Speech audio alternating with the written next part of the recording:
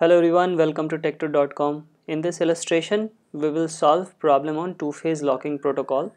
So we have various two-phase locking protocol, that is we have basic 2PL, we have conservative 2PL, we have strict 2PL, and we have rigorous 2PL.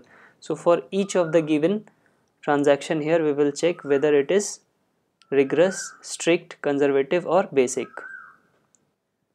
So to start with, let's start with A. So let's check for basic 2PL. So for basic 2PL, we have the restriction, or we have rule that there should be a growing phase and a shrinking phase. Okay, so we can see that here lock is acquired, then lock is released and lock is released, right? So it's not violating the condition of 2PL, basic 2PL, that is when in locking growing phase there is no unlocking, and in unlocking phase, that is in shrinking phase, there is no new locking. Okay, so yes, it is a basic 2PL transaction. Okay, so it is following this protocol.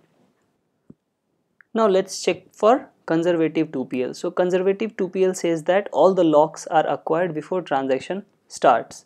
So you can see that this lock is acquired and then operation starts here. Operation of read is executed. It means that all the locks are not acquired at once. Okay, so it's not a conservative 2PL. Now strict 2PL. So let's check for strict 2PL. Strict 2PL says that the exclusive locks are only released after commit, right? So here we have one exclusive lock and you can see that it is being released at the end, but there is no commit here. So if we assume that commit is after it, okay, then it means that this unlock was before commit, right? So that is not a valid assumption or valid according to the rule, right? So it's not strict 2PL, and if it is not strict, it is not rigorous also, right? Because rigorous has just another additional rule with strict, that all the locks has to be released after commit. Okay, now let's come to this second example. So it has, you can see it has growing and shrinking phase, because once unlock start there is no new lock, so it is basic 2PL. Conservative 2PL, no, because not all the locks are acquired at once before the transaction starts. And you can see strict 2PL. So let's go for exclusive locks. So you can see this is exclusive lock on B, and this exclusive lock is only released, that is B is only unlocked after commit. So yes, it is strict 2PL. Now rigorous 2PL. So in rigorous 2PL, what is the additional rule? That is all the locks has to be unlocked after commit. So that is not true here, because B was unlocked here only, right? So it's not rigorous 2PL. Now in this problem C, basic 2PL,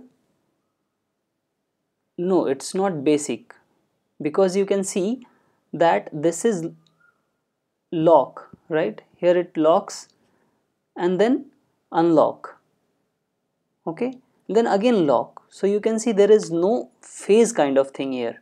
Okay, it's locking, unlocking, locking, unlocking, while we know that two phase, what is the meaning of two phase? That we have two strict definition of phases. That is, when locking is going on, that is in growing phase, no unlock will be there, and when unlock starts, once unlock starts, there will not be any new lock. So you can see here unlock starts, right? Now after this there should not be any new lock, but in the second operation only, here it is acquiring a new exclusive lock, right? So this is violating the condition, so it is not even two-phase locking. Okay, so no, if it is not two-phase locking, then no basic 2PL, no conservative 2PL, no strict, no rigorous. Okay, so fine. So I hope you understand it, and if you have any other problem, if you have any other question which you are not able to solve, please share it with us. We would be happy to help you. So I hope you understand it, and if you have any doubt, ask your question on doubt section. So in the next lecture we will learn what is graph based protocol. Okay, so that is also kind of locking. Okay, but it has some graph structure of locking, right? So we will see how it goes and how it works. So see you in the next lecture. Thanks for watching.